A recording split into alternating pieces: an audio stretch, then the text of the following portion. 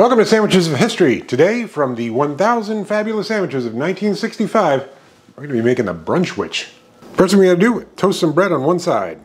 Now we butter the untoasted side. Now we put on 4 strips of Swiss cheese to form a frame. And in the middle, we put an egg.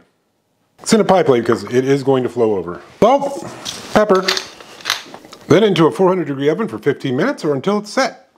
And voila. All right, let's give this Brunch Witch a go. It's not bad. The 15 minutes not only set the egg, but the yolk is actually mostly cooked. So it's not a runny egg, which is kind of a bummer. But, I mean, it's Swiss cheese, egg, salt, pepper on toast. It's not bad.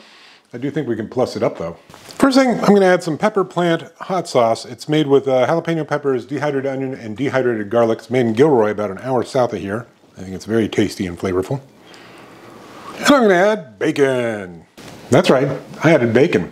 Now, normally I don't add animal protein to sandwiches that don't have it because it can basically steal focus. Like a celery sandwich with chicken added becomes a chicken sandwich with celery.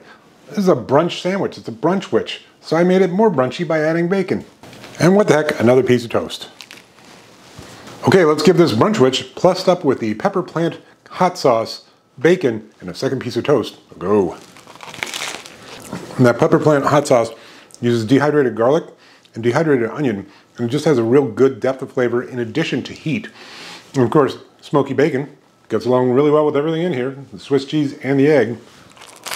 Well, the original Brunch Witch, honestly, I'm a little bit surprised. I didn't think that the cheese would actually contain the egg very well, but it did an excellent job of holding the egg. I don't know that I would cook it for a full 15 minutes like the recipe said, because to me, the egg yolk got a little too done. It's not bad. It's not fully cooked. It's not like a hard-boiled egg or anything like that, but I would still like it to be a little bit more runny. I'm going to give the original Brunch Witch sandwich, I'm going to give that a 6.5, I think. I think that's pretty tasty. Plussed up with the pepper plant hot sauce, bacon, and a second piece of toast, I'm going to give that an 8. That is delicious. I'm definitely going to finish it. And I would make the plussed up version again. Probably cook the egg a little bit less. All right, see you tomorrow.